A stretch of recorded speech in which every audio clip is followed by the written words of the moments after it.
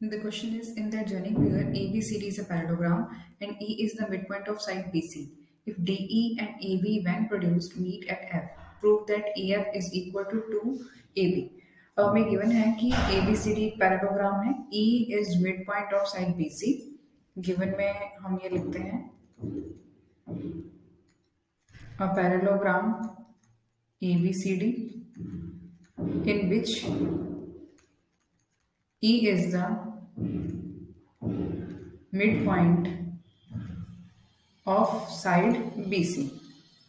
If DE and AB when produced meet at F, DE को join करके इसे extend किया गया और AB को भी आगे प्रोड्यूस किया तो ये बाहर F पॉइंट पर मिल रही है, तो हमें प्रूव करना है AF. This complete AF is 2 times of AB, right. तो 2 प्रूव में हमारे पास आ जाएगा यहाँ AF is equal to 2AB. तो सबसे पहले हमें देखो क्या करना है, ये जो 2 ट्रायंगल्स बन रही हैं यहाँ पर DCE और FBE, इन दोनों ट्रायंगल्स को हमें प्रूव करना है congruent, right. So in triangle DEC and triangle FEB, तो इसमें देखो हमारे पास क्या क्या है. सबसे पहले देखो यहाँ पर एंगल 1 और एंगल 2 ये दोनों इक्वल हो जाएंगे हमारे पास, क्योंकि ये ऑल्टरनेट इंटीरियर एंगल मिल रहे हैं. DC और AB पैरेलल हैं तो ये आगे एक्सटेंड हो गई, पूरी पैरेलल रहेगी ना. और जो BC है वो हो गई इसमें ट्रांसवर्सल, तो एंगल 1 और एंगल 2 जो है वो इक्वल हो गई. Angle 1 is equal to angle 2. Reason लिखेंगे alternate interior angles, right. Next हमारे पास देखो ये वर्टिकली अपोजिट एंगल भी इक्वल आ रहे हैं. Angle 3 is equal to angle 4 और इसके लिए रीजन आएगा हमारा वर्टिकली अपोजिट एंगल्स. थर्ड इसमें क्या है CE is equal to EB, क्योंकि E मिड पॉइंट था. CE is equal to EB because E is mid point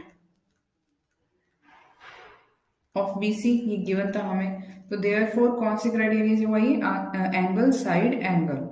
therefore triangle DEC is congruent to triangle FEB bye angle side angle criteria of congruency.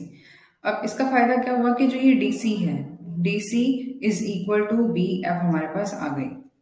DC is equal to BF bye CPCT, right. अब देखो हमें prove करना था कि जो ये पूरे EF है वो 2 टाइम्स ऑफ AB है. अब यहाँ पर देखो हमने ये प्रूव किया कि DC BF के इक्वल है, बट हमें भी पता है DC AB के भी तो इक्वल है, but DC is equal to AB है ना.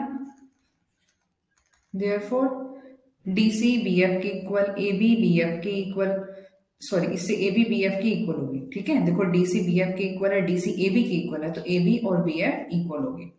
This implies BF is equal to AB using 1 and 2.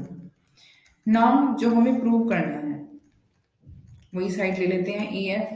AF को हम AB प्लस BF में स्प्लिट कर सकते हैं, राइट. तो अभी हमने प्रूव किया है कि AB और BF इक्वल है, तो इस BF को हमने रिप्लेस कर दिया AB से, तो ये आ गया हमारे पास 2AB. तो hence EF is equal to 2AB.